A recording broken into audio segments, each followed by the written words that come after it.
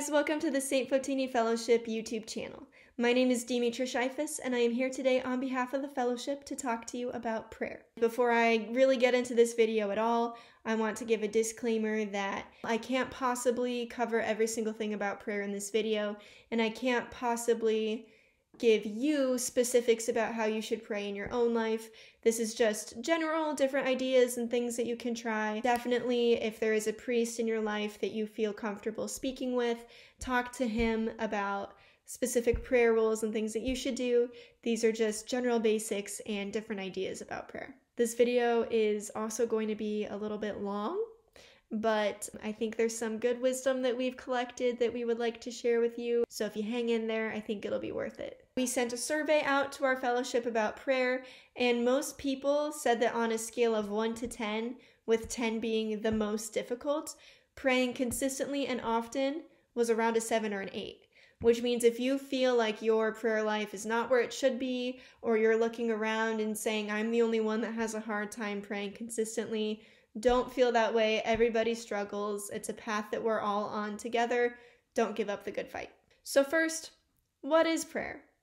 Well, according to the Greek Orthodox Archdiocese, prayer is doxology, praise, thanksgiving, confession, supplication, and intercession to God. So let's break that down. What the heck should we say when we pray? A lot of people get really hung up on prayer and they think it needs to be this complicated thing and that we need to have the right words, the best words, many words, but really prayer can be very, very simple. You could just say, Lord, have mercy on me. That's a prayer. You could just say, Lord, help me know what to do, or Lord, let your will be done and not mine. And those are all very sufficient prayers that kind of cover everything and really get to the heart of everything that you could possibly need. If you're totally new to prayer and you don't even know where to start, set prayers are a really great way to start getting into a habit of prayer and to make sure that your bases are covered, so to speak. And there are a lot of prayer books available to us as Orthodox Christians that can help us with this. These are just some examples. They're not sponsored or anything. They're just things that I have right here in my possession. There's things like a pocket prayer book for Orthodox Christians, my Orthodox Christian prayer book, daily prayers for Orthodox Christians, or this very lovely blue book with a golden cross on it. It just says prayer book from Holy Transfiguration Monastery. You could even Google online Orthodox Christian prayers, and a lot of different resources will come up that can help you out. One thing that I've heard that I really took to heart was said by Father Athanasios Dresdo at an Ohio State University OCF meeting. And he said that, as the Psalms say, we should always enter the Lord's gates with thanksgiving. So this can be very simple too. You can just say, Lord, thank you for all of the blessings that you've given me today. Thank you for having mercy on me, or even just specifics that stand out to you. So you could even say, Lord, thank you for that beautiful flower that I saw on my walk today. Doesn't need to be anything crazy, just enter his gates with thanksgiving. There's a very beautiful quote on the Greek Orthodox Archdiocese website that I would like to share with you today. It says, how is one to pray? Only the Holy Spirit can guide us to pray as we should. Just as a child learns to walk by walking, one can best learn to pray by praying, trusting in the help of God. Put your whole soul into your prayer. Think about the meaning of every word that you pray. Make it your own personal prayer. Be persistent in prayer. Do not yield to carelessness or neglect. Strengthen your prayer through a lively faith in the Lord, a spirit of forgiveness toward others, and genuine Christian living. So basically, you learn to pray by praying. You have to jump in. You can't learn to swim without getting in the water. You can't learn to walk without standing up and falling down a bunch of times.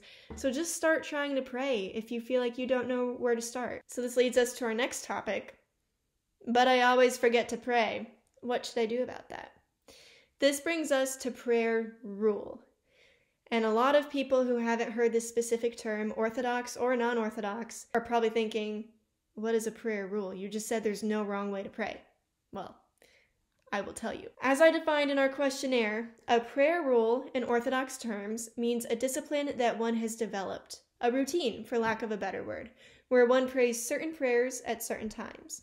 For example, if you consistently pray in the morning when you wake up, and before you eat a meal, and in the evening before you go to sleep, that's a prayer rule. It's a routine that you set up that you consistently do every day. And one anecdote that I would like to share with you, a monk named Papa Demetra came to The Ohio State University while I was there, and he gave a speech, and he said that the purpose of a prayer rule is that it helps you to build up spiritual momentum.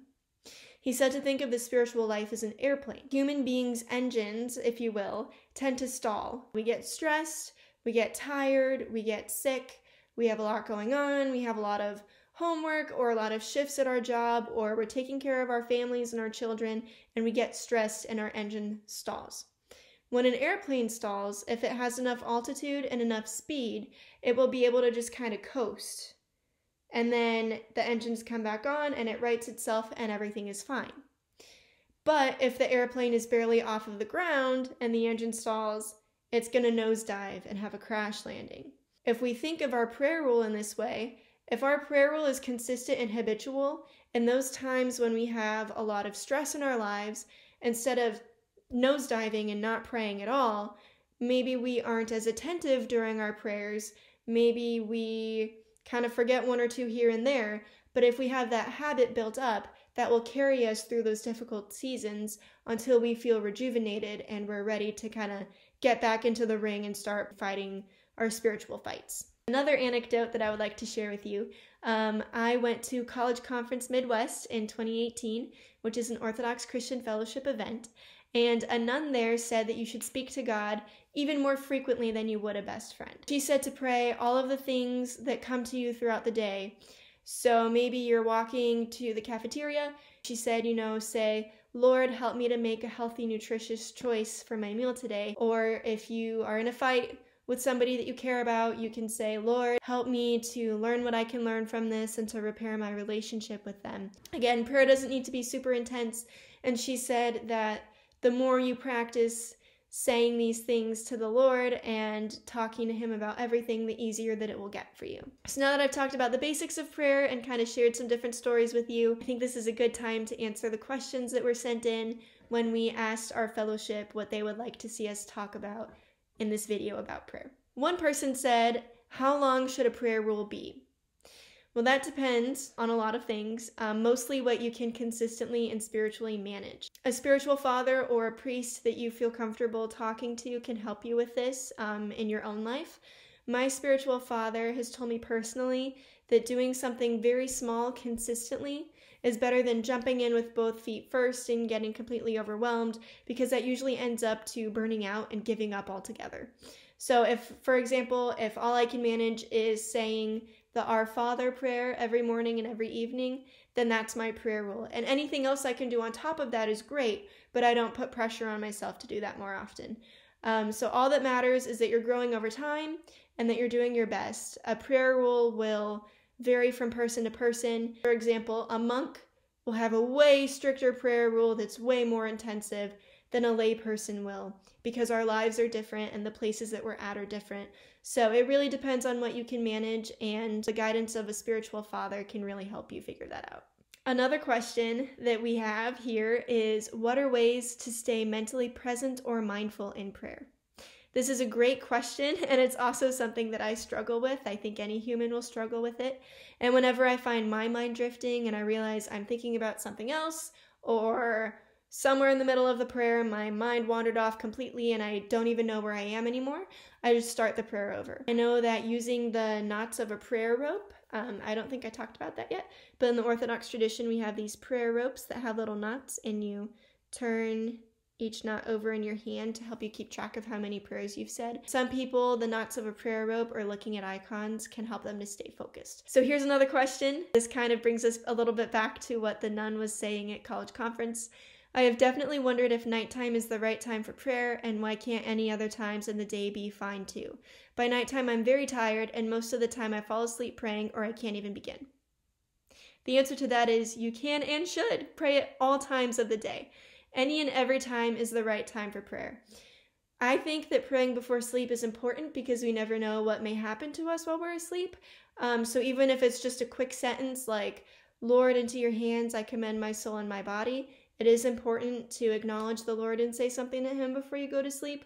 But Again, this is a great thing. You can work this out with a spiritual father. If you're like, there's no way I can do an intense prayer rule in the evening, you can help find ways to break that up so that you're constantly praying throughout the day. Here's another one. How do you start motivating yourself to pray in the morning? My brain is still pretty off when I'm rolling out of bed.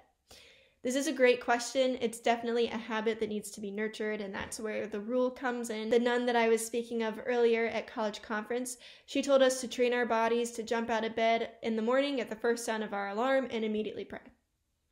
I got that advice like 3 years ago, and I still haven't mastered it at all. Some helpful things might be setting a reminder on your phone so that you see it when you first wake up, or maybe you can make your alarm sound a chant so that you hear chanting and hymns when you first wake up, or you could put your icons where you'll see them where you first wake up. There are a lot of different ways to navigate that, and it will look different for everybody. Here's another question. How does one make a prayer rule a rule and also personal? And I think this is a great question. What this question makes me think of right now is that I'm preparing for marriage, and a lot of people who aren't Orthodox have asked me why the wedding service doesn't have any vows. And I recently read a book called Building an Orthodox Marriage, and this book said that all the things that we would say in our vows are covered by the prayers of the service if you listen closely. Just because you're saying a prescribed prayer or a set prayer or something from a book or something someone else advised you to pray or what your spiritual father said to pray or whatever, or just a habitual prayer of your own, it doesn't mean that it's not personal. When you sing Lord have mercy 5 million times in the liturgy, you're personally asking God for his mercy. Just because that's a thing we do every Sunday, it doesn't make it less personal. But if there are specific matters that are kind of weighing on you that you want to pray about, actually most prayer books will have designated places in the different prayers where it'll tell you now is the time to say anything additional. So for example, in the Pocket Prayer Book for Orthodox Christians, there's a page with the evening prayers, and then at the bottom here it says add your private devotions and intercessions. So there's definitely kind of room for you to play around, but I think that you can definitely still think of set prayers or prayer rules as being personal. Another great question we have here is, does prayer have to be structured? If you've listened this far, then you heard the advice that the nun gave about being able to pray throughout the day about anything and everything. So all prayer definitely does not need to be structured. But a friend of mine once told me that the structured prayers of the church, for example, the morning prayers that are set in the prayer books or the liturgy and all of those things, mold our heart. They teach us how to pray by teaching us to ask for God's mercy, for God's blessings, for God's will to be done. So while all prayer must not be structured, my personal opinion, as one that is not a spiritual father, is that you should include structured prayer in your life to some capacity for sure. Another question that we have is, why are prayers so hard? I often don't want to say anything or do the same prayers over and over. I would rather just sit with God and be quiet. This is a great point. St. Isaac the Syrian said, the highest form of prayer is to stand silently before God. This is something that a spiritual father or a priest that you trust would need to monitor. I'm definitely not recommending for everybody to sit silently and not say any words ever in their prayer rule. But if one is consistently trying to clear their heart and their mind and really truly focus on God and experience God's presence through inner stillness and silence, then that can be a form of prayer. And I've heard that for people that do this with the advice of their spiritual father, looking at icons can help with that so that one's mind doesn't just wander around in unproductive directions, because it's hard to sit still in silence for a long time and not lose track of what you're thinking about or focusing on. Another question that we have here is it okay to pray in the mind without mouthing or voicing the prayer? Any truly humble, heartfelt prayer that is seeking the Lord's will is good prayer. Another person asked, how can I pray and feel connected? I would say truly meditate on the words that you're saying. When I was singing in choir in college, our choir director was kind of scolding us a little bit about how we were singing a certain prayer, and he said, you're singing to the Mother of God. Would you yell at her, or would you talk to her softly and with respect and love? That really kind of changed the way that I was thinking about prayers and hearing prayers when I was in the church, really considering who was on the other end of your prayers and what are you asking of them and what are you saying and why are you singing these words in church. I think that that's a great way to get started on trying to feel connected. And if this is something you're really struggling with, you can pray about it. You can say, Lord, I want to feel connected to you when I pray and really think about the words that I'm praying, but I'm struggling with this. Please help me and make your presence known to me. That's a prayer. Here we have another question. How is prayer connected to our salvation? I read that it is our lifeline and our way into eternal life, but I cannot currently see how this can be for myself where I currently stand in my prayer. In the book that I mentioned reading earlier, Building an Orthodox Marriage, there's a quote about how the rule of prayer is the rule of faith. I think this is true. If we're not praying consistently, then how many times are we really thinking about God in the day? You can think about it like a friendship or a relationship with an individual. If you only talk once every 6 months versus if you talk all day, every day, how much closer are you going to be? And how much more in sync with each other are you going to be? If you never talk to God, or if you only talk to God rarely, then you're probably not thinking about God. And if you're forgetting God, then that means that you're probably not striving to mold your life to His will for you. In that sense, prayer is very important because it helps you to build that relationship and seek God's will in your life and live according to it. And the closer that we grow to Him, the better for our souls and our salvation. So this brings me to the final 2 questions that we received on the survey, and they're related. One person said, how do people remember to pray unceasingly? And another one said, how do I manage to keep a strict prayer rule? Every time I try, I keep forgetting or neglecting it. So here is some advice that myself and the board have gathered from our experiences and the things that we've heard, and also what different people suggested on the survey. Some people use reminders on their phone throughout the day. So this could be an actual verse or a prayer that pops up on your phone, or it could be something as simple as, go do your morning prayers, don't forget. Some people said that every time they eat, they make the sign of the cross and they say, Lord, bless the food and drink of your servant, and then they say a prayer of thanksgiving after they eat. Some people, when they see emergency responder vehicles on the side of the road, even if it's just a tow truck or something, they'll ask God to have mercy on those who are suffering and those who tend to them, and they'll make the sign of the cross. Some people, every time they walk up or down flights of stairs, will ask St. John, who wrote the Ladder of Divine Ascent, to help them ascend to salvation. Whenever you're leaving to drive somewhere, whether it's on a huge trip or just driving to work every single day, you can make the sign of the cross and ask God to deliver you safely to your destination. Anytime that you take medicine or vitamins or something similar, make the sign of the cross and ask the Lord for them to be onto your health and your salvation. Whenever you find yourself gossiping about somebody or judging somebody, ask God to save you through that person's prayers. So if somebody, I don't know, named Sarah, you find yourself gossiping about Sarah, even if you know that she's not praying, say, Lord, save me through the prayers of Sarah.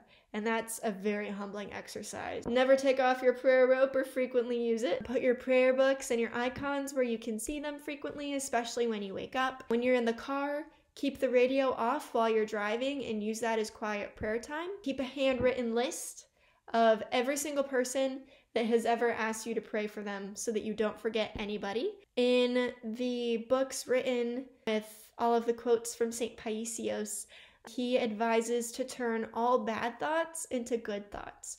So for example, if your neighbors in your apartment are playing really loud music and you can't sleep, and you find yourself thinking, this music is so loud, this is so annoying, I have to wake up early tomorrow morning, pause, and then say something like, Lord, thank you that my neighbors are healthy and energetic and that they're happy. If they were sick and in the hospital, I would be really sad. That would be really unfortunate for them. And St. Paisios says this is a practice that takes time and a lot of practice. We forget it for a while and then we have to do it again. So again, don't be frustrated with yourself if you're feeling like it's hard. And this list is definitely not exhaustive. It's definitely not something where we're saying to you, do every single thing on this list. That's not what we're saying.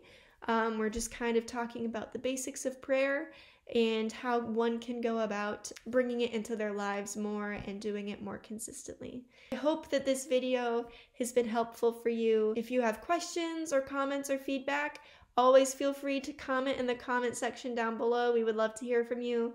May the Lord and his saints intercede for us and help us with our prayer rules so that we may always grow closer to them every single day.